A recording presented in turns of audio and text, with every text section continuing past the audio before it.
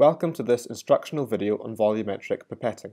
In this video, we will show you the correct use of volumetric pipettes, as well as bulb and wheel type pipette fillers. Before you start, make sure that you are wearing appropriate personal protective equipment. Always wear your lab jacket and safety goggles in the lab. If necessary, wear gloves. Your lab manual will highlight whether you should wear gloves for a particular experiment with a notice that looks like this. Gather all necessary glassware and make sure it's clean. We will cover two types of pipette fillers. To use the bulb type pipette filler, hold valve A and squeeze the bulb to exclude the air. Once the pipette is placed into the correct position in the bulb, and the tip is below the surface of the liquid, hold S to draw the solution into the pipette. To empty the pipette in a controlled way, hold E. To use the wheel type pipette filler, make sure the plunger is completely down. Once the pipette is in the correct position in the filler, and the tip of the pipette is below the surface of the liquid, scroll the wheel downwards to draw the solution into the pipette. The button releases the liquid. However, you will see later how to control the level of the liquid using your forefinger over the end of the pipette. When inserting the pipette into the pipette filler, hold the glass close to the end as shown to avoid any accidental breakages.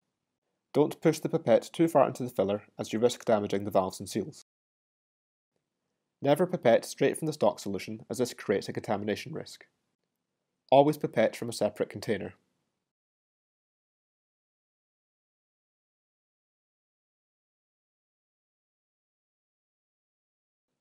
Rinse the pipette with deionized water 3 times before the solution to be pipetted.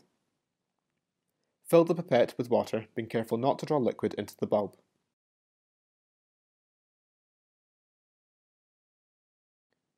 Drain the solution into waste. Make sure that the pipette is clean before continuing, checking for droplets on the inside of the glass. If the pipette is still dirty, wash it with detergent and again with deionized water until clean. Dry the end of the pipette by dabbing it in a paper towel before using the next solution. Rinse the pipette with the solution to be pipetted. Again, do not pipette straight from the stock solution.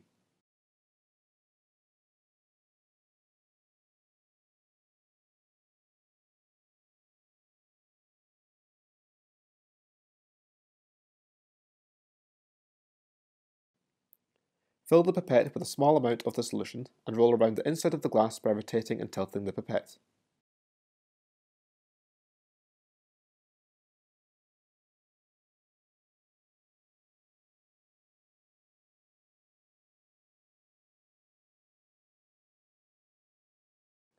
Dry the end of the pipette by dabbing it in a paper towel.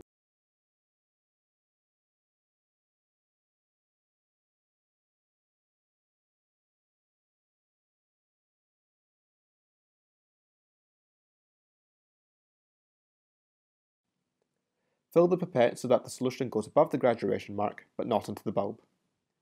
Drain the liquid so that the bottom of the meniscus is touching the graduation mark, reading this at eye level and ensuring the pipette is vertical.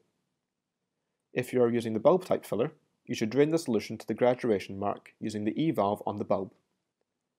If you are using the wheel type filler, once the solution is above the graduation mark, quickly remove the pipette filler and place your forefinger over the end of the pipette. Drain to the graduation mark by slowly releasing pressure by moving your forefinger. Empty the pipette into the sample container. Make sure that the tip of the pipette is below the neck of the container and the solution does not run down the sides of the flask.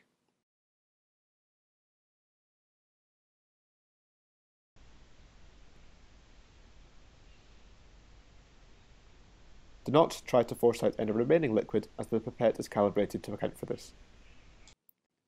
Once you are done pipetting, clean the glassware as necessary.